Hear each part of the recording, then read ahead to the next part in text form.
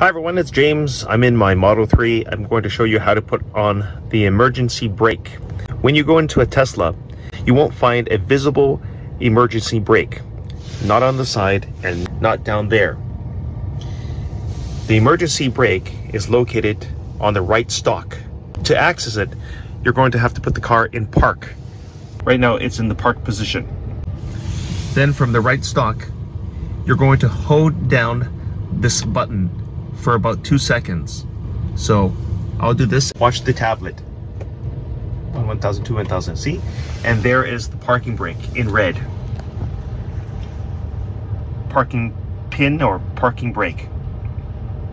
Okay, use this when you're on a hill, of course.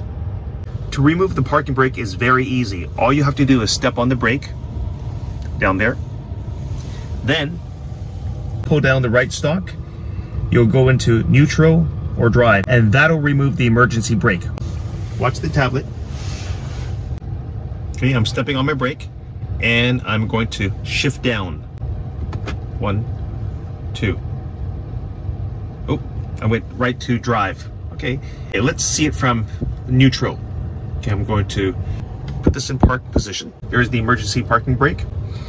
Okay, now step on the brake down there and shift down.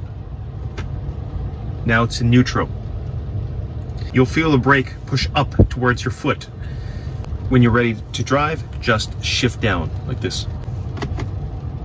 Don't forget to put on your seatbelt.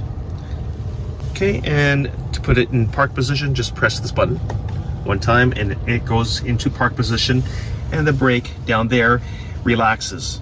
There's no pressure on your foot. It doesn't go against your foot. This is how to engage the emergency parking brake. Thanks for watching. Like and subscribe to my channel. Bye guys.